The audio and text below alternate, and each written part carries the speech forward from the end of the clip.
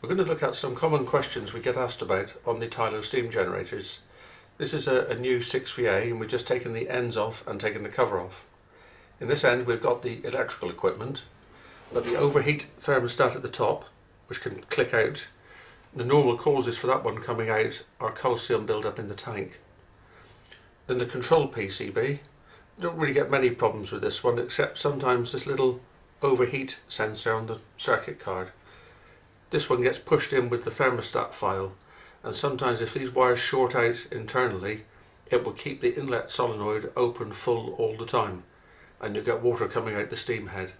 The best thing to try is to just pull it off and disconnect it and see if that closes the solenoid, and if it does, you know straight away that that's the problem.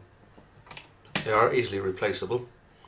On the bottom we have the connector strip for the control panel, which could be H1 or the CC50 or the EC50. At the bottom we have the main incoming terminals and the control terminals for the lighting, steam fresh and steam clean. Underneath there's a rotary isolator. This rotary isolator is really meant for maintenance purposes, or if you're going to leave the unit for a long time, then you turn it off. It's not actually meant to isolate the steamer when it's working. You should control it by the control panel always, and just use this one to isolate it for working on it. That can cause problems if it's used as an on-off switch. The overheat stat, as we say, normally cuts out with calcium. The relays don't give many problems, and the little switches in the middle are for the cleaning cycle.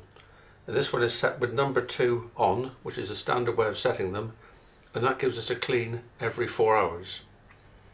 When the unit's first powered up from the mains, it will do a self-clean function, where it empties and fills 3 times before you can use it.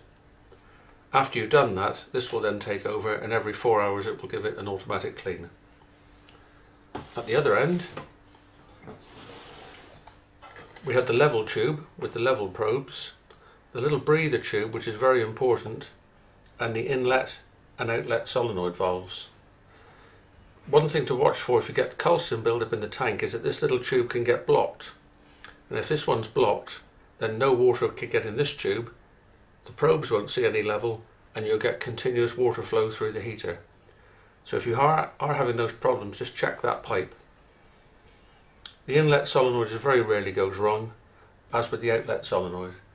Sometimes these little rubber bungs, which go in and out, can again get calcium build up behind them.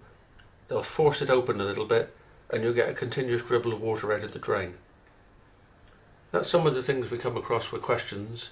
If there's anything else we can help you with, please don't hesitate to contact us by phone or email.